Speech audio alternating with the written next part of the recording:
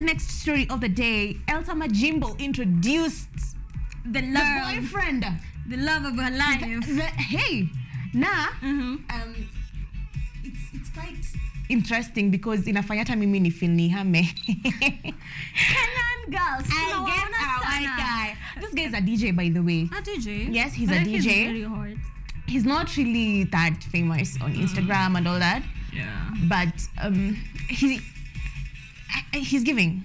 From his photos, he's hot. I mean, he has beard, so... Oh, wait. So, beard is a turn-on for you? I didn't say anything. But yeah, he has beards. I mean, he's hot. Elsa is about 21. The guy looks like 35. If he was a Kenyan, tungekuwa tunasema ni mbaba. Okay. Anyone who you're dating and is giving you money because Elsa says he likes it, that he gives her presents, he surprises her and all that. Ni mbaba. Ni mbaba. Yeah. Tuache maneno ya love of my life. Ni mbaba because ni mbaba hata akwe 1 year ama younger. Because bado ni mbaba. Ni mbaba. Because I'm imagining if now it was in Kenya and she's dating the same man who is 35 or 36, wapigwe picha.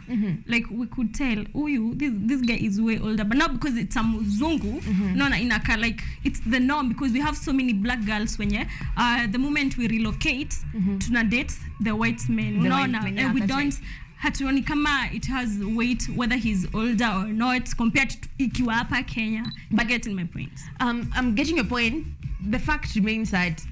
But anyway, I'm happy love for them. Love. Where kama uliona alafu going somewhere out and then getting a love, because ukifika huko most of the time kuna stigma ya like, I am black. Yeah. I don't know who to approach really. Okay, but Elsa, trust Elsa to approach everyone and anyone. Exactly. They look good together too.